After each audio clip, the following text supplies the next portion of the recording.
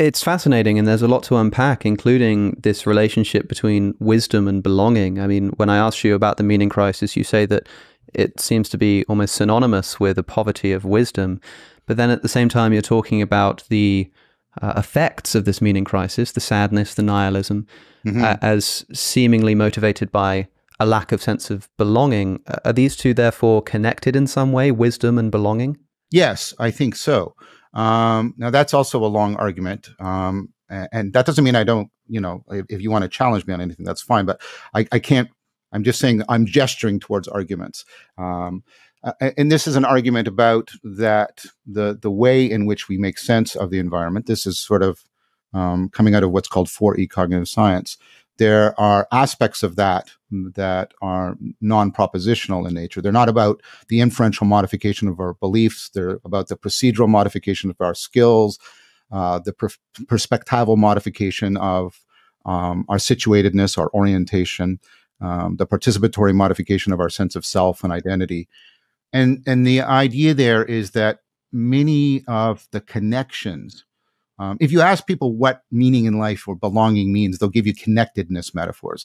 They don't feel like they're connected like to something larger than themselves. It's of course a metaphor. Like if I chained them to a mountain, they wouldn't be happy or anything like that. So they're trying to convey, this is what Susan Wolf talks about in her book, Meaning in Life, Why It Matters. They're trying to convey that they're connected to something that they would want to exist even if they did not, and that they feel that they're making a difference to that. And that sense of connectedness, a lot of it is non-propositional in nature. And it has to do with the ways in which people are cultivating skills and sensibilities and characters that home them. Now, I think a lot of that is also where when we're talking about wisdom as distinct from knowledge, people are trying to point. Knowledge is about overcoming ignorance with evidence, and it's about what. Wisdom is much more about overcoming foolishness with relevance, and it's more about how. And I think a lot of that how is carried in that non-propositional.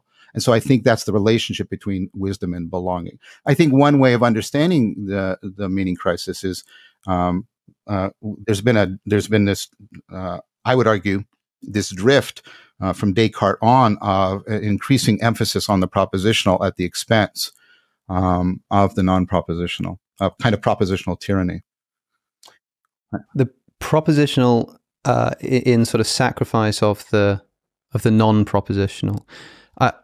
It's interesting. When I think about these traditional centers of meaning that you've spoken about, and you've used the word religious at least once in the context of saying pseudo-religious modern political movements, but I think traditionally we're talking about religion here, and I've always been struck by the fact, I shouldn't say always, I guess more recently in my life, been struck by the fact that for all the time we spend arguing about analytic philosophy and propositional logic and syllogisms, if you look into the places that are traditionally thought of as the centers of wisdom, you don't find propositional logic, you don't find syllogisms. What you find is something like narrative. And so I wonder if this has something to do with a removal of narrative from modern society. When I think about successful societies of the past, they seem to have things like an origin story. They seem to have, the birth of the nation is important to a national identity. Americans would talk about the founding fathers as if they were quoting hadiths of the Prophet. You know what I mean? Now, I think, I would say it's probably the case in the UK.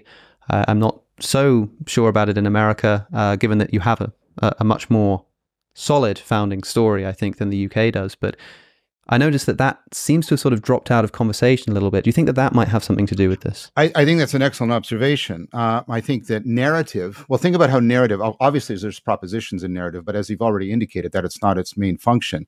I think Daniel Hutto's work on the narrative practice hypothesis, like, why do we do narrative so damn much? We're doing it all the time, all day long. You meet somebody, you want their narrative. What happened to you today? You go to, like, blah, blah, blah. And he's trying to argue it seems like second nature to us, but that seems to be belied by the fact that we seem to be practicing it so much. We do this ghostly dialogue with pre-linguistic children. We act as if, we're talking to them, and we do the narrative back and forth on their behalf. And his argument, and a lot of people I think are in agreement with this, is that what narrative does is narrative is what you use to become sort of a temporally extended cognitive and moral agent. It gives you non-propositional kinds of identities, like the identity of the character before and after the story begins, right, are not the same, in a logical sense. There's a narrative continuity, there's development, and you need all of this, he argues, in order to pick up on everything that is needed to actually properly interpret the propositions. So if I say to you, like, no, so let's do it this way. I'll put you in the viewer's view. You see somebody and they say something you know is not true, and you know they know it's not true. Well, did they lie? Well, Hutto argues, well, you need to know, like, what's their character? Right? What's the context they're in? What's happening in this situation? Are they in conflict? Like, you need all of that. And then he points out, well, that's what narrative is getting you to practice to do. It's getting you to practice all those skills and that perspective taking. Narrative's all about perspective taking. It's all about identity transformation. And I think you're bang on. I'm arguing that narrative is really capturing. It's a machine for capturing the non-propositional and using it to make us temporally extended cognitive and moral agents. And I think you're right. When we lose narrative in that fashion, as you've said, I think we've significantly hamstrung the way we cultivate people's capacity to belong, to find that connectedness. Now, I would say there's also, in the book that I wrote with Chris and Philip, we talked about three orders. We talked about narrative order that has been lost. We talk about a normative order. The ancient world, for example, after the Axial Revolution, right? It has a two worlds mythology that gives you sort of a way of understanding transcendence and improvement. That's largely been destroyed, I think, by the scientific worldview. And then we have a nomological order. Now, of course, science has given us better grasp on the nomological aspects of the world, but science has not really fitted us well into that nomos. And so I think we've lost actually all three orders. I'll just give you one thing that's kind of interesting about this. One of the things people say is like a symptom of what's happening right now is the virtual exodus. People preferring to live in the virtual world rather than the real world. There's a couple good books around this, and it's become problematic. It's problematic for a very significant subpopulation in Japan right now. But anyways, think about a video game and think about what it gives you, right? You get the rules, but the rules they're relevant to you. You fit them. You know how to fit into that nomological structure. There's a narrative, and you know what your role is in that narrative. And of course, you know how to level up. It's clearly part of the game. And so you can see that these games are so attractive. I mean, there's other things they're doing with sensory motor and, gratification, but they're also so attractive because they're supplying, in at least temporarily, a sense of belonging to these missing orders.